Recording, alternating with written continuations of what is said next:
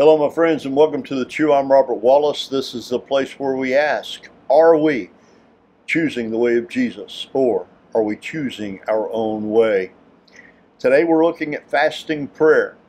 Fasting is linked in the Bible to a few things and prayer is one of them. The spiritual discipline may be unfamiliar to some of you, and for others it may be something you've long forgotten about and ask, are we still fasting? Do we still need to fast? Well, let's look briefly at God's Word today and see what God has to say about fasting, and we will see and hear His answer together. In the Old Testament, we'll read about fasting done in times of mourning and repentance, both individually and nationally with the children of Israel. As a nation, they would fast and pray.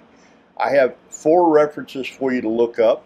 Leviticus chapter 16, verses 29 through 31.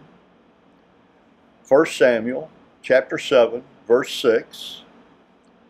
Nehemiah chapter 1, verses 4 through 11. And then Esther chapter 4.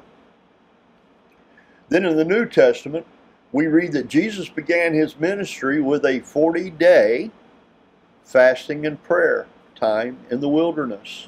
Matthew chapter 4, verses 1 through 11. Then we'll read in Acts chapter 12 or 13, verses 2 and 3, that they worshiped and fasted in prayer. Many Christians that I know understand that the Lenten season is a time of fasting.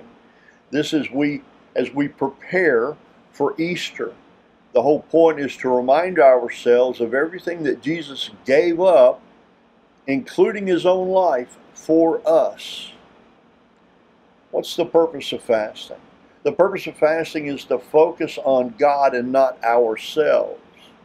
This is a time to be one with God, setting aside our physical hunger and to receive the spiritual nourishment that God has for us. After Jesus had finished his conversation with the woman at the well, you'll remember that parable, the woman at the well and the Samaritan woman. The disciples had gone into the village while Jesus was waiting at the well, unaware that he'd had a conversation with this lady until they returned.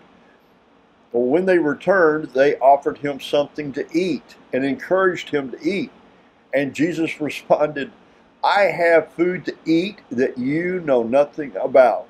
Luke chapter 4, verse 32. You know, when we get hungry and we're fasting, we should turn to God for his nourishment.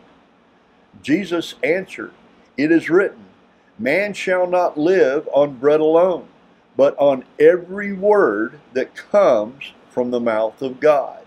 Matthew chapter 4, verse 4. Then Jesus wrote this in Matthew chapter 6, verses 16 through 18. Don't miss the first 3 words here. Are you ready? When you fast, do not look somber as the hypocrites do, for they disfigure their faces to show others they are fasting. Truly I tell you, they have received their reward in full. But when you fast, put oil on your head and wash your face, so that you will not be obvious to others that you're fasting, but only to your Father who is unseen.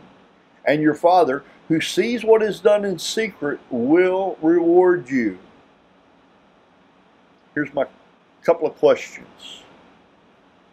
What do we think fasting is about, and is fasting according to God's Word? Are we willing to fast and pray? In other words, are we willing to follow the way of Jesus that leads to life and life in the full, or are we going to choose our own way?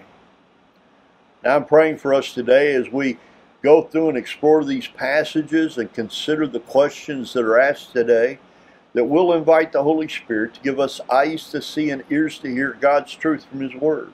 That we will have receptive hearts and minds to receive these truths, and then that we'll have an opportunity to step out in faith with the same boldness, commitment, and courage of Jesus to do what the Holy Spirit tells us to do. I pray you'll have a wonderful day, my friends. Go in the peace of God. Blessings to you. Bye for now.